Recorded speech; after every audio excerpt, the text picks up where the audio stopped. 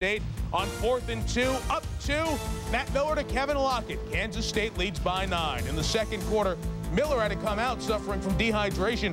Brian Cavanaugh comes in. He hits Mitch running in stride. Kansas State up 27-7 at the half, and their defense was dominating. Sacking Mark Williams is Tim Colston. KSU rolls, and in this in-state rivalry, guess what? Goalpost coming down and off to some celebration in Manhattan. Kansas held to 19 net rushing yards. Kansas State had 2 100-yard rushers in the same game. For the first time in 16 years, they end the Kansas hopes of a perfect Florida and Georgia. And all Danny Wuerffel to Chris Doering, one of 2 touchdowns they hit. Wuerffel was on fire again to Doering. 4 touchdowns in the first half, 5 for the game.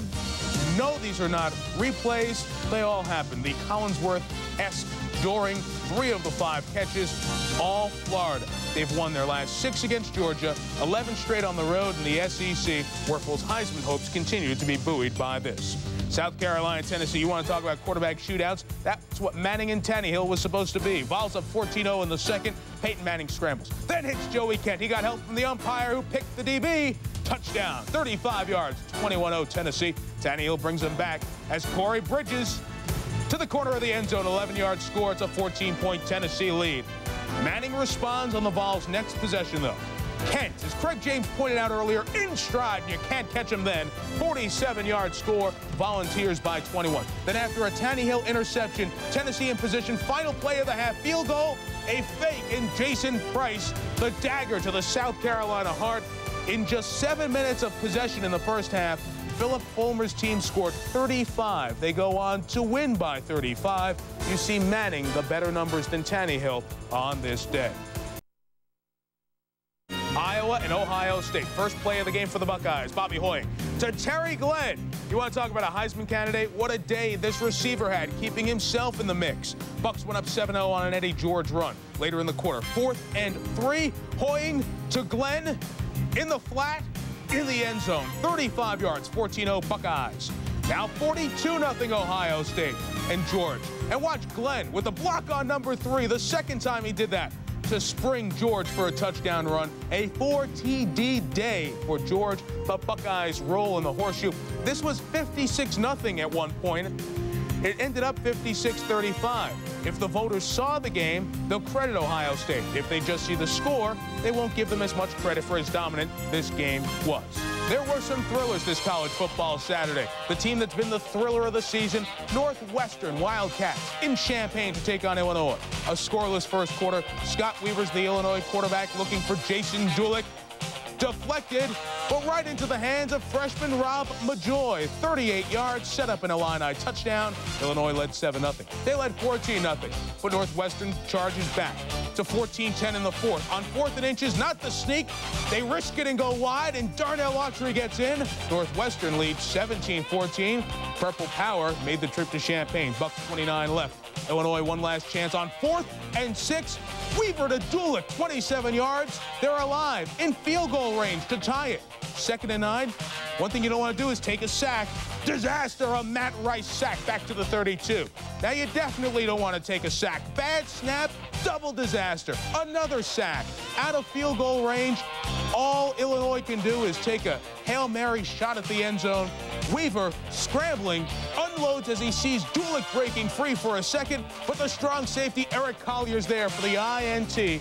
A dejected Weaver watches Northwestern celebrate in Champaign. Illinois is 1-3 in conference. A disappointing season, but the Northwestern story continues. Autry over 100 again. Schnurr missed just 1 of his 19 passes. Northwestern 5-0 in the Big Southern Cal in Seattle against Washington. A scare here. On the reverse, knocked out of bounds into the head linesman Bob Beal, who returned with a bloodied nose. 3-0 Huskies in the second. Leon Neal bouncing off poor USC tackling. 10-0 Washington leads. 13-0 Washington. Third quarter. Leon Neal, he's gone. 46 yards. Go for 2 and get it. Huskies up 21-0. Looks like back-to-back disaster for John Robinson. Here comes USC down 21-7. Brad Otten to Terry Barnum. Touchdown. It's a 21-14 game. Then Otten, 2 yards, as you see time running down. USC's defense got tighter, and they tie the game on the touchdown pass to the tight end. They go for one, and here's why. The game ends 21-21. Via the tiebreaker procedure in the Pac-10, Washington's non-conference two-loss football against Minnesota. The jug has been Michigan, 16 of the last 17. Oh, let's just make it 17 out of the 18 years. Tamanga Biaka Batuka, a huge day, 52-yard touchdown, over 100 in the first quarter. It's 14-0 Michigan. Then Brian Griese still starting, even though Dreisbach has the pins out of his injured thumb. Griese to Amani Toomer, 75-yard touchdown, all maize and blue. Michigan in front of 105,000 in A squared, beating Minnesota 52-17. Still within the conference with Joe Paterno and Penn State lose a third straight home game. That's never happened before. Taking on Indiana today, this was decided early. Chris Ditto passes off the hands of Ajamu Stoner to Aaron Collins, and the linebacker from Penn State gets a great block by Clint Holes. Takes out Ditto, a would-be tackler, ends the first quarter with an 80-yard touchdown return. Lions up 14-0, and the Hoosiers a fifth straight loss, turning 5 Indiana turnovers into 31 Penn State points. Boston College at Notre Dame. Redemption after 2 years of Eagle wins over the Irish. Mark Edwards, he has been great this month. Opening drive, the little dump to Edwards. 17 yards, 11th touchdown this year. Holtz from the press box, up 7-0. Defense comes up from the Irish 20 BC driving. Mark Hartzell intercepted by LaRon Moore. That drive stalled. Derek Mays didn't see the ball in the first half, but in the third quarter, the Irish lead just 3. It's Paulus to Mays. First catch of the game. Big Irish first down at the 17. Set up an Edwards touchdown from 2 yards. 17-7. Fourth quarter, BC driving again in the red zone. Again, disaster. Another interception. Lyron Cobbin. Hartzell, 13 interceptions this year. BC didn't play all that poorly. Notre Dame played well. BC now will not go to a bowl. The best they can do is 6-6. Irish avoid the third straight loss to the Eagles. New Mexico trailing 10-7 and on the move, but quarterback Scott Peterson fumbles. Marcus Coleman picks it up. Oh, can he make it? Come on, get there. He's got it. 92 yards for a touchdown. Red Raiders go up by 10. And in Albuquerque, they win going away 34-7. Zebby Lethridge, 2 touchdowns rushing, no interceptions, 209 straight games without an INT. Texas A&M gave up the first 7 to Houston, but then scored 31 in a row. The Aggies have won 30 straight at home, pulling 15 of 27. McElroy didn't play, strained back. Arizona State, a 2-touchdown underdog, goes into Eugene and shocks number 10 Oregon 35-24. That's now a final. Big day for Jake Plummer. Arizona State. First, Okie State. Touchdown pass to Ed Williams. 10-7 Iowa State. Well, that's an Iowa State score. 10-7 at the half. Now Troy Davis, who dominated the second half, scoring from 8 yards out. 202 yards on the day. Folks, he's closing in on 2,000 yards here. He has 15-26 with 3 games left. Iowa State beats Oklahoma State, first win in the conference this year.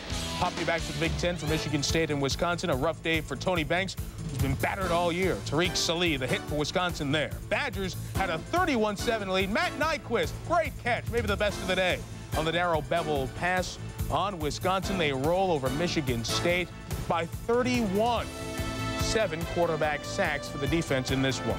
To the ACC for Clemson and Georgia Tech. 7-3 the Clemson lead.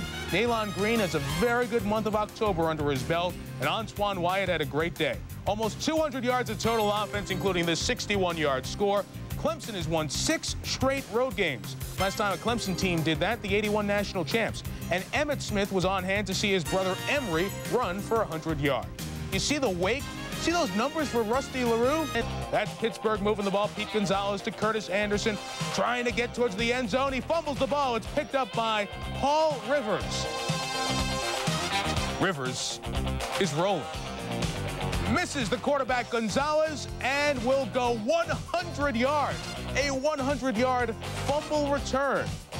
As Rutgers gets its first Big East win, Pittsburgh now 0-5 in the conference. Miami wins. Jamie German, 169-yard receive. Against Hawaii, Bloomfield takes this handoff and goes through 6. Count them, 6 would-be rainbow tacklers, 22-yard score, 3 touchdowns on the day for Tafua Bloomfield. All BYU, they lead the WAC as they beat. Trying to stop a 5-game losing streak against the Bears. Fourth quarter, Cade McNown to Jim McElroy, 11-yard touchdown. UCLA, 2-point play, up 24-10. This is Kareem Abdul-Jabbar, used to be known as Charmin Shah, which would allow us to say, please don't squeeze the Charmin. Never mind squeeze him, Cal couldn't even come close to catching him. 50-yard gain there, and Jabbar up the middle, 3-yard touchdown. UCLA cruises 33-16. Abdul-Jabbar, 217 yards rushing,